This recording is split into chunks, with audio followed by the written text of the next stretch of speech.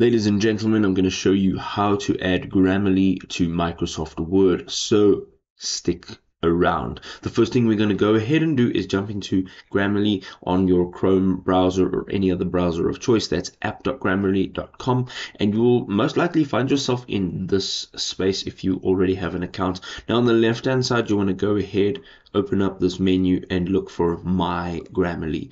Now once you're in My Grammarly, you're going to go down and look for apps on the left hand side, and here you can see that there is a Grammarly for Windows. Now it will tell you if it's active or not, and if it's not active you can just hit the install button, and if it's showing that active button and it's not actually working, you can just go ahead and tap on reinstall. What will happen is it'll be downloaded to your device. Here it is right over here, and then you're just going to click on it. You will run the exe file, and what will happen is you will literally be able to open Microsoft Word, and as you can see on the bottom right hand side I have this little widget, and that is my Grammarly widget. Now once I click on this, it'll start showing me in the sidebar all of the suggestions on this document. Now this means you don't have to copy and paste this document into Grammarly right over here. You can just literally use it in Microsoft Word. Makes everyone's life a whole lot easier.